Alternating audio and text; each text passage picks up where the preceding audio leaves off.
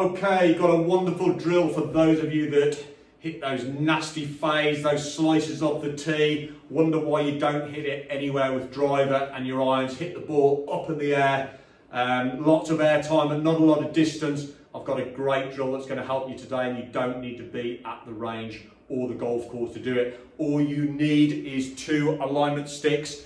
So this is aimed at people that throw that club out from the top. So just showing you with the golf club here, we get to the top of the swing, and from there, that trail shoulder works out, throws the club steep on the way down, and then you're making compensations. It's going to get that club coming right across the ball, and then the compensation is generally to keep that club face open, hence where we get those slices coming from. So what we're going to use is 2 alignment sticks. You can see I've got 1 through my belt loops here. We've got the majority of the alignment stick on the trail side of my body, and I'm going to match it with 1 across my shoulders. Okay, again, the majority of the alignment stick on the trail side of my body. So let's get into posture. Don't do this from an upright position. Let's get into that golf posture and just think about this. So we're going to take it to the top, and for a lot of you that hit those slices, what you're going to do is push that trail shoulder out.